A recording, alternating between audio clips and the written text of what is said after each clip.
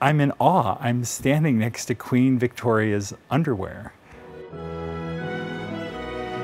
Would you spend nearly 20 grand on a pair of knickers? Someone did.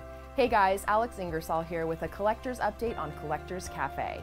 Yes, a pair of 125-year-old underpants just sold for £12,000, or just under $19,000 at a UK auction. But these aren't just any undergarments. They're royal, having been worn by Queen Victoria herself, who ruled from 1837 until 1901. The Queen's intimate apparel, which have been described as in excellent condition, measure 45 inches around and bear the stamp VR, which stands for Victoria Regina. With such a great photographic record of the Queen, the auctioneers were able to calculate her waist measurement over time and date the underwear to the last 10 years of her life.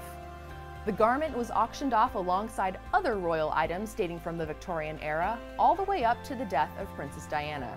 God save the Queen's knickers?